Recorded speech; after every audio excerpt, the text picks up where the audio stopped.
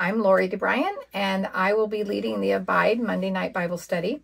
We will actually be meeting at 6 p.m. until 8 p.m., but the actual study begins at 6:30. We just have food and fellowship between 6 and 6:30. We'd love for you to come.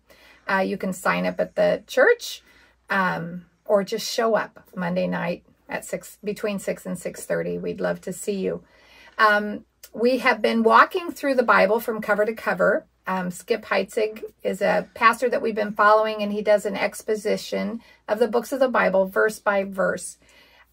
He really brings a new twist or a new view of the scriptures.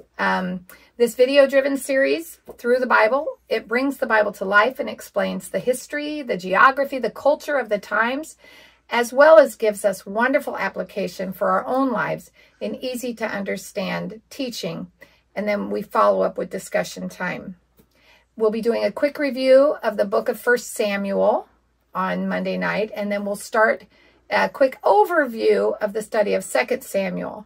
Then the following Monday, we'll start into our study when you'll have your guide to take home, and we'll come back and just add to what we've already done at home.